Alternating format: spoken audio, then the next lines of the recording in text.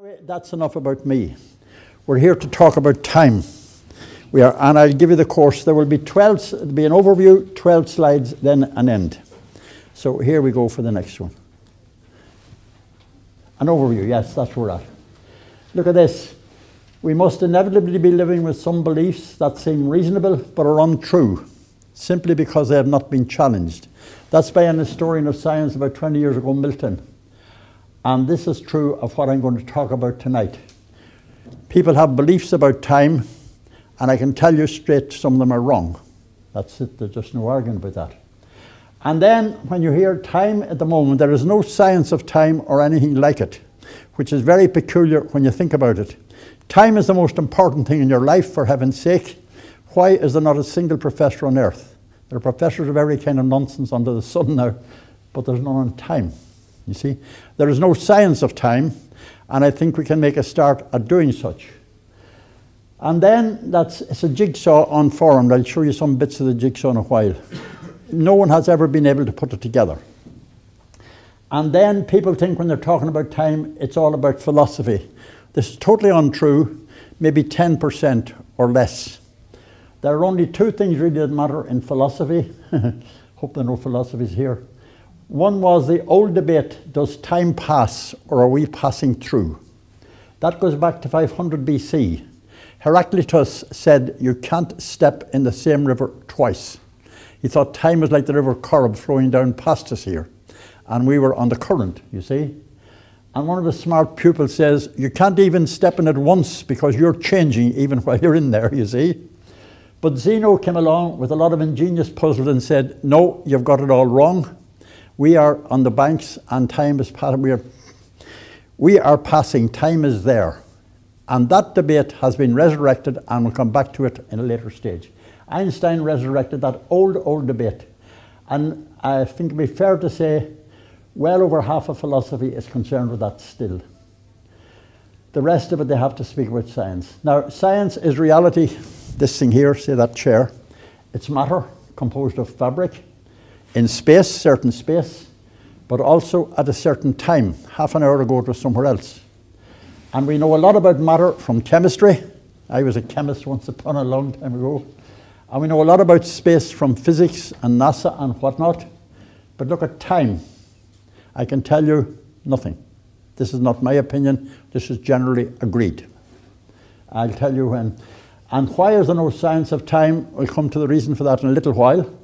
There's not a single professor of time on earth, or the last time I looked about 6 months ago, there wasn't one, which is very, very peculiar. And there's no institute there.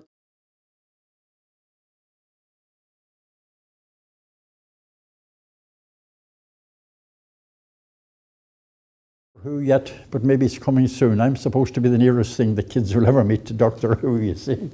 True enough. That's the overview, so we'll start on slide 1 then, without any further ado. Yes, here we are. Oh yeah, this is time and biology, the limits of life. Here's St. Augustine, 395. He was the one who said, Lord, stop me sinning, but not just yet. You see, he was very much into time.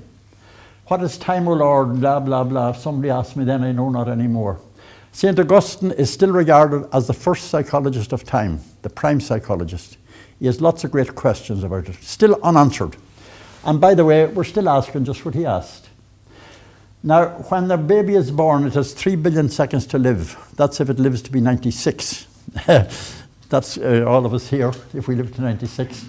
And all the modern babies will live to be 100 plus, barring accident. But of those 3 billion seconds, 1 billion is asleep. So you only have 2 billion seconds of active life, you see. And if you give yourself 1 thought a second, which is a bit generous really, that means you're limited to 2 billion thoughts. You can work at that kind of order, you see. But now the lifespan, the good news is the lifespan is increasing by 2 years every decade. And I have been watching this for a long, long time, and they're now saying there must be a limit at 120. I have strong doubts. I don't think there will be any limit till much further up. But that's the received opinion at the minute. Let's say it's about 80 at the moment. That means 100 years' time it'll be 100. It's exaggerating. So I can see 100 years from now everyone living to 120, and quite possibly a lot more. I have been watching that very carefully for a long time. And the next thing is limits of biology. The speed of thought is very slow. It depends on ions, plus and minus charges moving in and out of your nerves. And they go very slowly. It's only 100 meters a second, 200 miles an hour. The speed of thought is only 1/3 the speed of a jumbo jet. So if your leg could stretch from here to Dublin and someone tramped on your toe, it'd be quite a while before you realised it down in Galway, you see.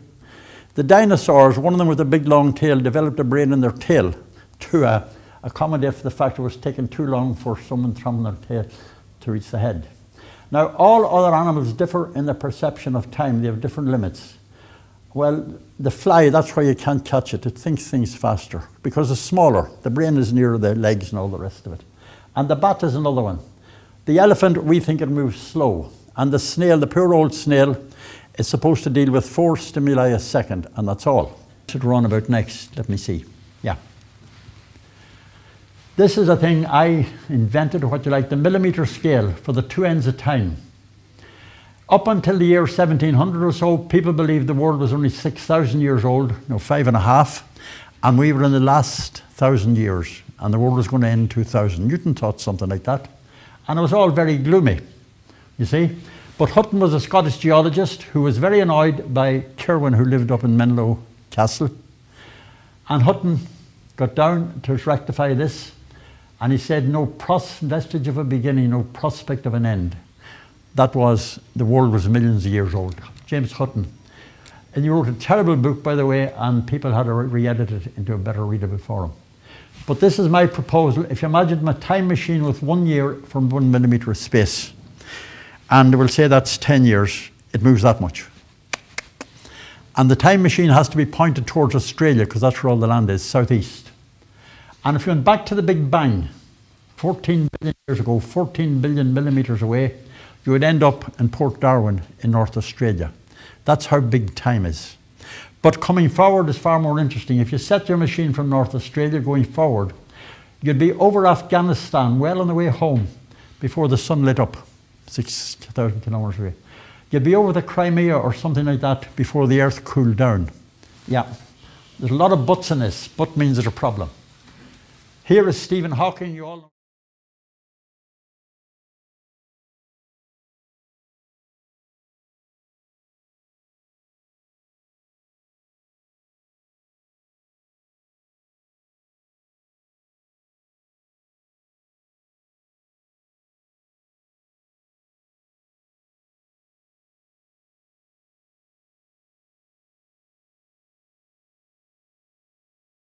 Physics is the science of events. And the trouble is, it's very hard to define time. These are not my views, by the way, I'm reporting general views. Time is what a clock measures. But what's a clock? A time measuring machine. Time is what a time measuring machine measures. Or wait, with that. Time is distance over velocity. 60 miles at 30 miles an hour is 2 hours. But velocity is 30 miles per hour. It's circular. There is no definition of time as yet proper. They can't figure it out. You can look it up on the internet and see. But anyway, the top speed is the speed of light. Can't go any faster than that. And the shortest distance is the diameter of an electron. So the time for the fastest to cross the shortest must be the briefest. And this makes common sense. And it works out about 10 to the minus 23 of a second. That's a billion, millionth, something like that, you see? And that's the atoms of time. Almost certainly, I believe myself, there will be atoms of time, and possibly a theory built from them. Here is a very hard one. How brief is now? Richard Feynman, a great atomic physicist back in the 90s even, he said, what you mean by right now is a very curious question. How brief is now? And the answer seems to be, it has no length at all.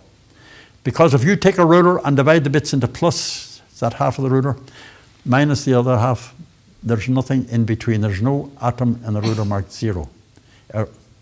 Yeah, it's the division between. But has time any real direction at all? There are 7 things supposed to indicate time. Every single one of them has a flaw. Any scientist here, they'll think of increasing entropy. But that has to do with closed systems and people portfolio. It's not clear at all whether time is direction. All these are things on the edge of science, and no one has really decided. There are indicators like if if two things are approaching, later they will be separating. But that too is open to objections, and so on. Cassidy wrote a book on this. He's a professor of physics, I think it's Washington State. The position you hold on quantum reality is more like religion than science. Now, quantum theory works perfectly everywhere it's ever been tried. There's television lasers a lot, they were not. Highly operational, it works perfectly. But no one is at all sure what it means in reality. They're arguing and arguing about it. And as Cassidy said, there are 7 different views again on that. And what's supposed to happen is this, that in very small regions of time, below, say 10 to the minus 20, you've got quantum theory. Then in bigger time, like 10 to the minus 15, you've got ordinary physics.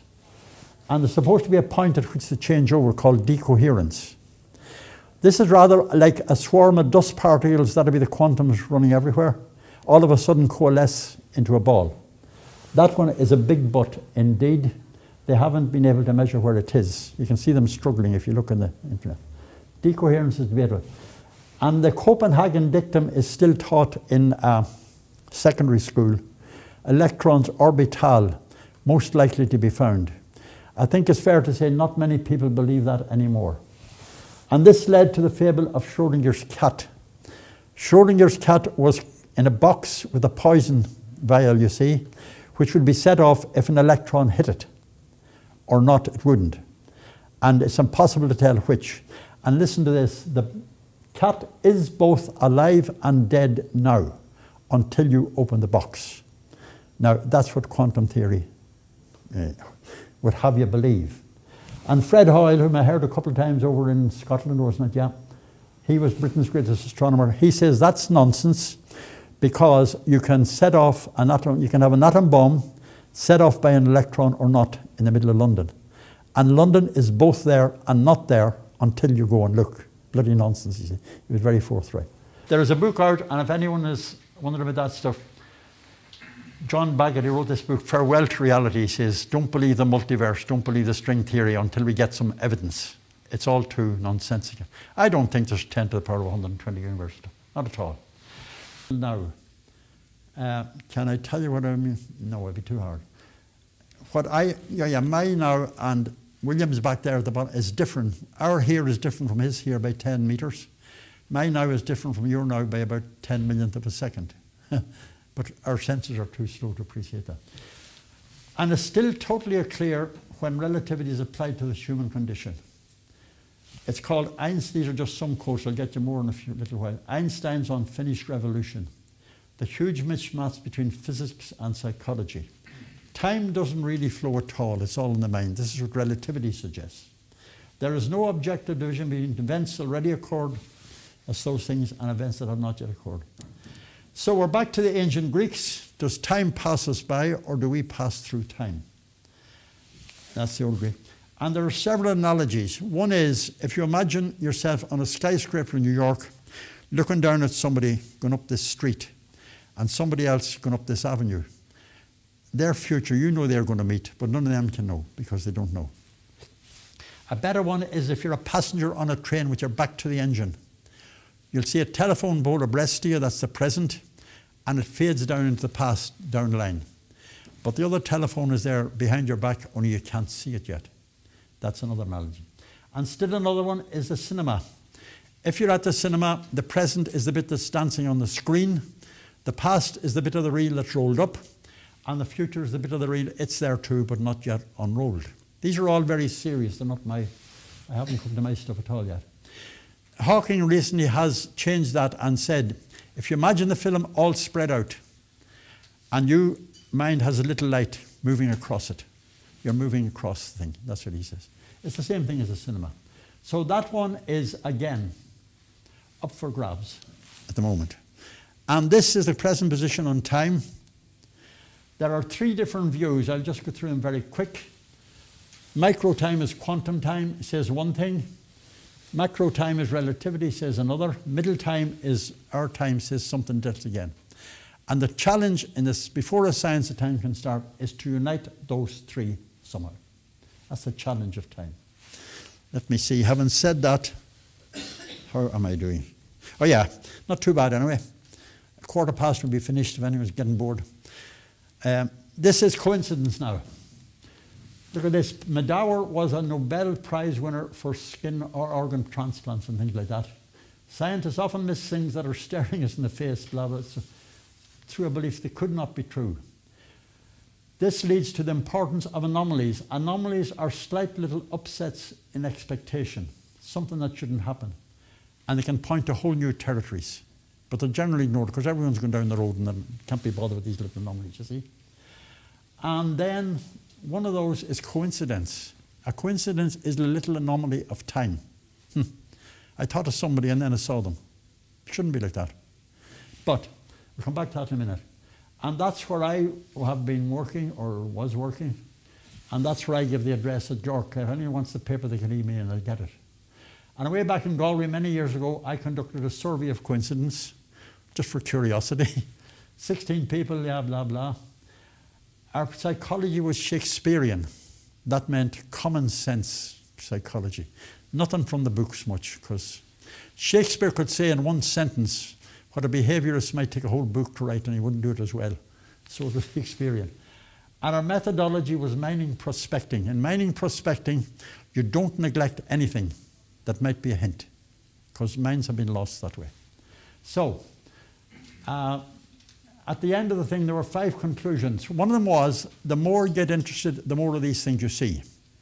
That happened to me lately. I got myself a Toyota Corolla, and I'm damned, I was seeing Corollas for weeks and weeks afterwards where I never saw them before. You just notice them, you see? Same with coincidence. The other thing was they were clustered unevenly in time. Sometimes there'd be lots, other times for a long time, none. And we finally got that one right. It's low noise, no mind noise state. When all was well, nothing to worry you, nothing to annoy you, nothing at all. You had time to look at these things and then you get more of them. They all now, this is where it came new. Every one of them involved future thought or thinking forward. First think and then see. If you think of any coincidence yourself or anyone in there, whatever, you'll see it all falls into this pattern. First you thought of somebody, then you saw them. First you thought of an ancient tune you never thought of in ages, then you hear it, and so on. Psychic means they all think there's, like telepathy, that there's a mysterious power transmitting across space. And all that has now failed, and I can tell you that because it's just going nowhere. It's dying out. But it was all simpler to interpret all these as first think and then see. Here is clairvoyance. That one came from magnetism. And Mesmer back in 1780 thought there was a magnetic influence which changes us all. He had discovered hypnotism and he didn't know it. But from that he got clairvoyance, you see. And there's some stories, not many, and they all fit the first thing to see. Telepathy came from telegraphy. It was by a Dublin scientist, William Barrett, who was a professor of telegraphy up in the Royal College School of Science. And anyway, there was 109 cases eventually advanced as pure proofs of telepathy. Every dang one of them fits first think, then see. One story I remember was the foreman in Winchester Cathedral thought he'd go home. All of a sudden he didn't want to, but he did, and he found his wife had been run down by a cab. Well, they interpreted that as she was broadcasting for help. No, he was just thinking forward, much simpler. ESP, that one came from radio. There's 186 supposed to be very good cases, 179 of them fit that thing.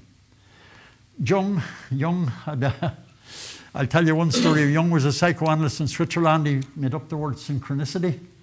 One of his stories was a young patient of his, they're always young women by the way, dreamt of 3 tigers and came in and told him in the morning. And he says, that's your devouring attitude, blah, blah, blah. And then she went out in the afternoon and she met 3 tigers, part of a circus coming past. You see, they're all first think then.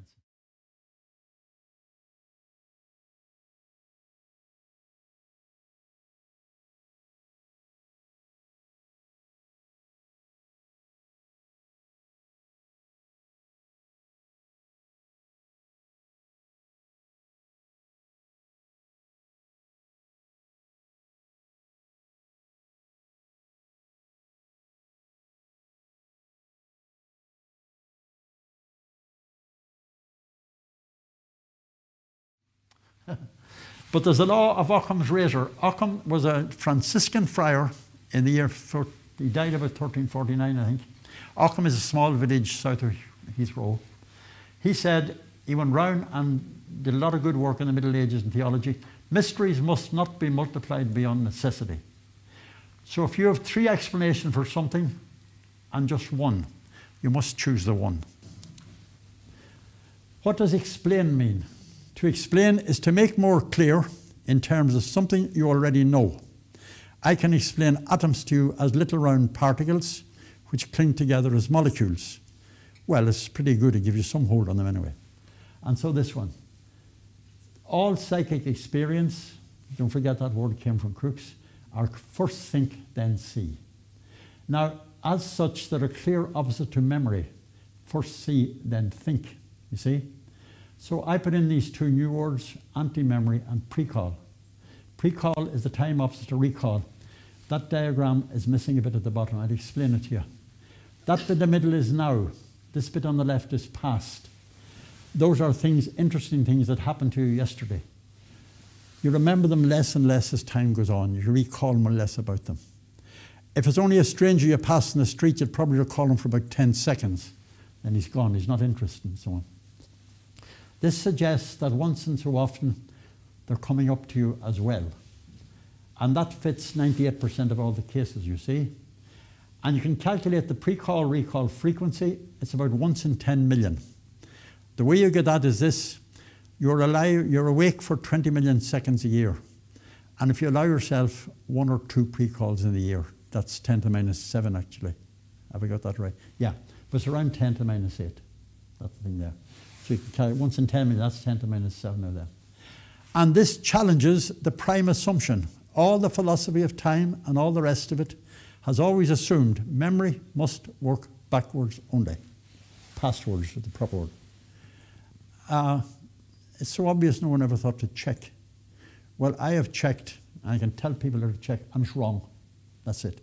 And you might as well throw away all the books that have that assumption. Never thought of it. It's assumed. There are many, many assumptions in science which have proved wrong. One was the continents are stuck there. No one ever dreamt until they checked that they're wandering around the globe. Everyone assumed you could look up and see the sun passing across the sky until Copernicus checked it and say, no, we're passing around the sun. And so with this one.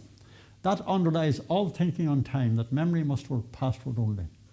But this graph, or diagram rather, it enables you, when you know what you're doing, to learn how to precall. You can predict cards, no problem. Where are we here? Roulette, yes, but it's much harder to make money. I'll explain that. It can be done.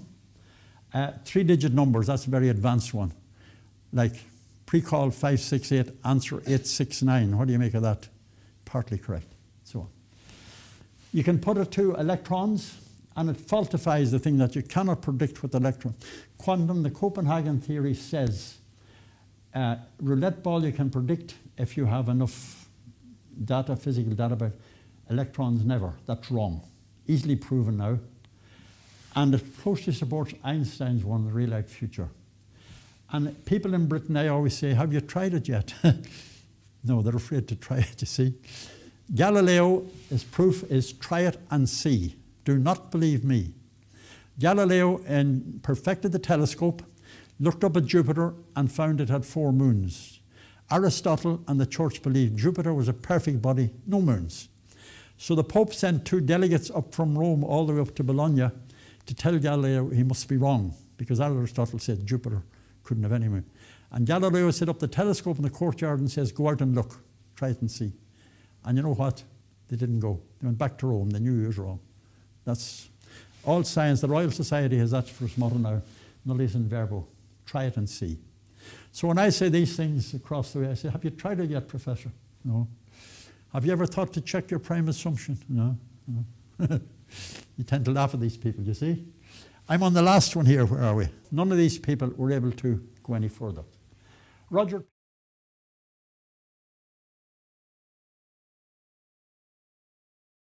There's a terrible difference between all these marvelous theories of physics and our common impression that time is flowing past. But then Penrose says, how can we change the laws of physics? to square with our impressions. Sure, he should be saying, how can we change our impressions? But he doesn't. Paul Davies, this is Einstein's unfinished revolution, the only place where relativity is uncertain of what it's about.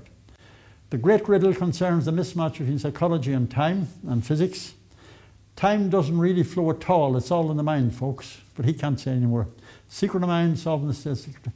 Now, this one just came out. Did I show you this a fortnight ago? This is Scientific American, is the leading science magazine. They have a full issue on time. And they all more or less agree with those things.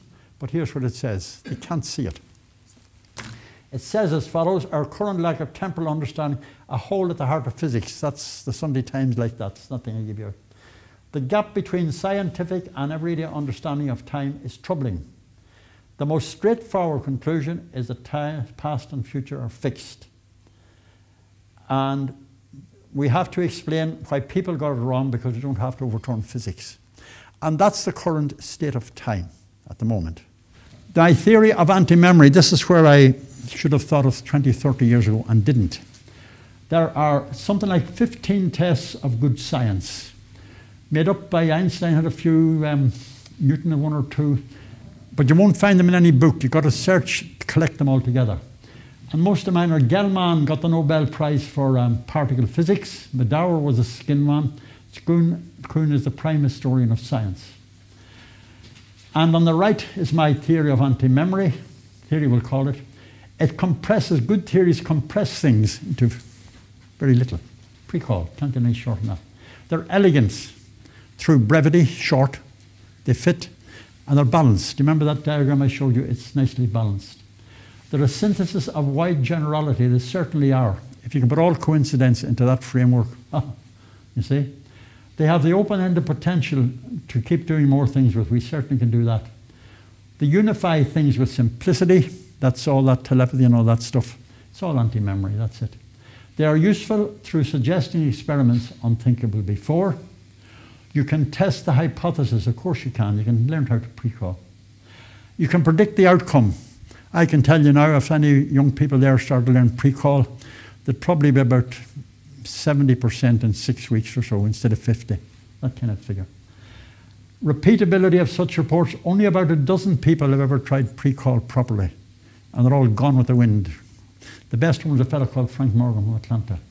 But I have a question mark on that one. We'd have to see if others repeat it. They're consistent with established science. This thing is consistent with relativity. Solves problems in there. All those quotes I give you, they never thought to check their prime assumption. And productivity, open-ended progress. Now, conclusion, and then we take questions any you like. Let's see the conclusion then. The future of time. Here's Paul Davies again. He's 20 years old now. It hasn't happened yet, but now maybe it has. We're approaching a new moment in history. Our knowledge of time is about to take another great leap forward. I think this one might be it. Maybe not, but anyway. We've demystified the psychic as maybe enough for anyone. It's like electronics. George Stoney was a professor in UCG. He made up the term electron around about 1865. I've forgotten the exact date, you see. And that was the start of electronics. And 150 years later, look where that's gone, you see. And I told you, there's not a single professor of time. I'm quite sure 100 years from now, there'll be professors of 3 or 4 professors of different kinds of time probably down there in college, you see. There'll be many time specialities, time in physics, time in psychology, blah, blah, blah. Meantime, it's a huge weakness on the scientific scene. That's what I'm after showing you that magazine. Whether or not anti-memory can start to fill it, I firmly believe it can.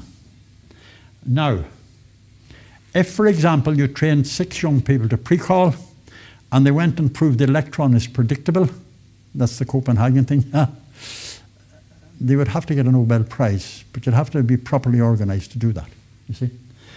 How can we do it now? What I would like to do is give all this over to somebody else in the next 3 years, 3 to 5 years. Start with a small school of time in Galway, about 6 people. If that went well, that'll be a year or 2 years, say, you could start the Galway Institute of Time. Remember, there's no real institute.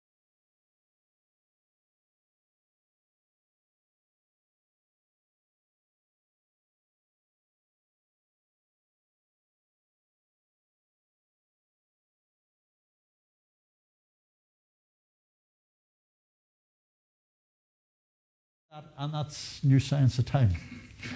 And you can't go to the government funding for stuff like that because there's no one at all in that field. As far as I know, I'm the only one in Ireland is at that level of time, never mind the pre-call, you see. And what you need is a visionary billionaire. If any of you know any billionaires, send them up to me and we'll see what you can do about it to support that thing, because I have done enough.